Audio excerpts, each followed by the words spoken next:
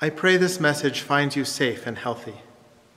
We continue our journey as a faith community, physically separated, but still united in spirit.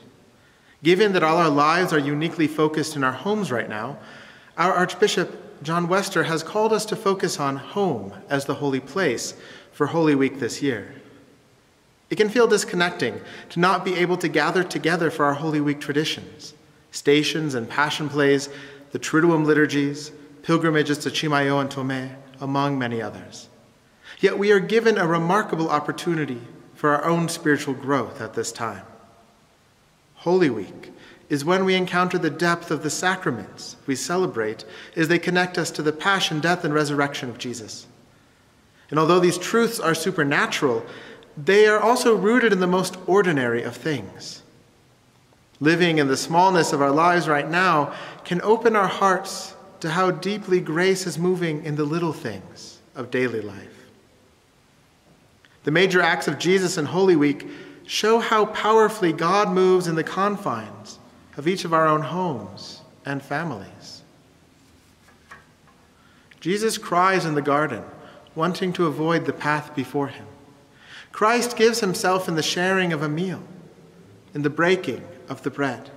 He demonstrates his mission of love and sacrifice and service through the washing of the feet, caring for the basic needs of his companions. He walks to the most universal of human experiences, suffering and death. He himself was concerned for those he loved in the home they would share as he entrusted his mother and his beloved disciple to one another. The disciples sat in silent longing while Jesus' body rested in the tomb. They even lost hope and thought of returning to the normal lives they knew before. These are all the very same acts, in their own ways, that make up our daily lives in our seclusion. And yet somehow, unknown to the disciples and beyond their imagining, something was at work all along. Grace. Amidst all the drudgeries of their lives, the world was being transformed, and Christ was to be raised from the dead. I know many of us may think, I can't wait until things get back to normal. This Holy Week is a time for us to reflect in our households, not just about what we wish we could go back to, but what it is that we have encountered now that will help lead us forward.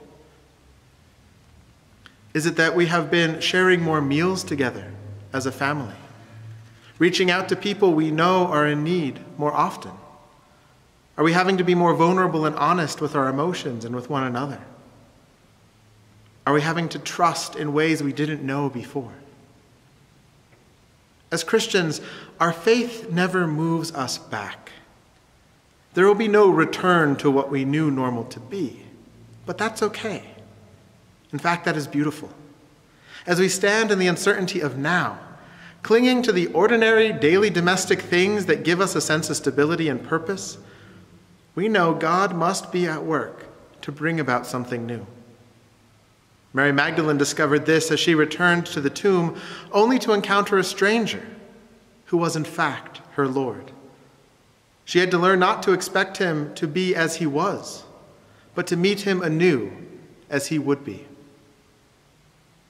As we sit and wait and watch, let us be entrusted to one another. Let us cherish the small, seemingly predictable moments in life and in our homes, knowing that they are the very things that open our hearts to glimpse the magnificence of God's saving acts. May God transform us this Holy Week, that we may walk together in a newness of life in the Easter season. We invite you to join us in celebrating the Holy Triduum this year. Services will be live streamed via our YouTube page or on our website.